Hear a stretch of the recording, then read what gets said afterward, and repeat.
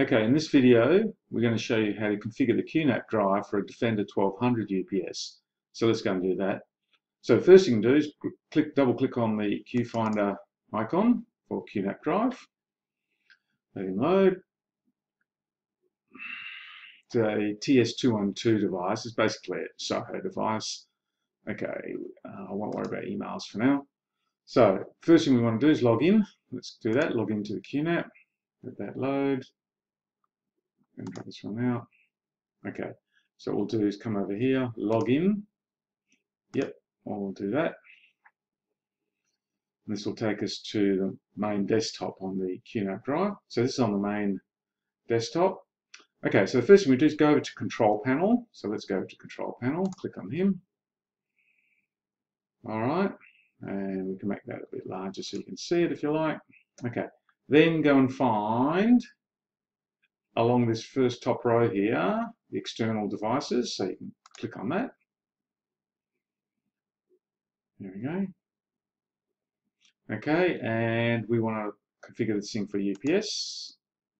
All right.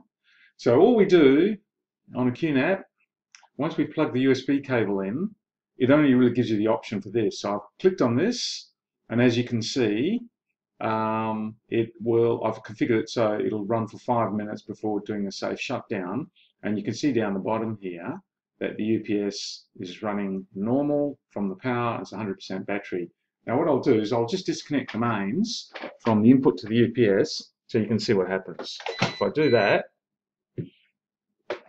all right, it'll pretty well detect that the mains power has been disconnected. So the input power is now abnormal and you're on full battery backup capacity, backing up the NAS drive. So the NAS drive right now is running off the PowerShield UPS in battery mode.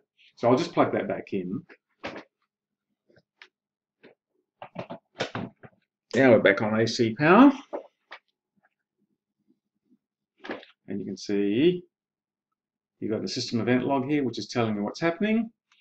And if you want to go and see more information, we can go back to the main,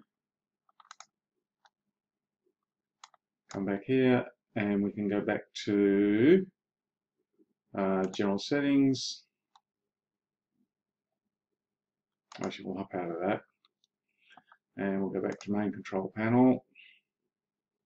And you can look at system logs, and that'll tell you what actually happened during that little test we just did. All right. So I'll go there. So you can see here that when I disconnected the cable, the power, essentially the Defender 1200 reported to the QNAP that he's on battery, and the QNAP's logged it, and he knows he was going to give me 5 minutes before he performed a safe shutdown. And then when I plugged, that was at 1641, and then at 1642 I connected the AC power back, and you can see here power has been returned to the UPS. So that's really all you need to know. So I can click out of that, and you can go and play as to your heart's content with your QNAP drive. For example, I can go and watch a movie if I want to do that,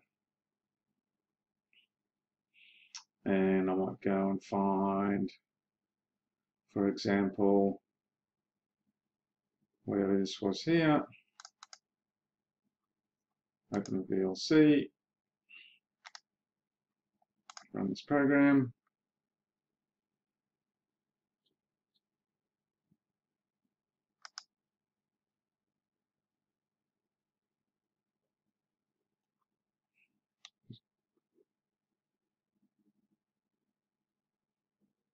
And that was the video. This is a video that's actually on the QNAP drive. And I can go watch my movies, and I don't have to worry if I lose power, because the UPS is going to back up the QNAP NAS drive. Thanks for watching this video demo.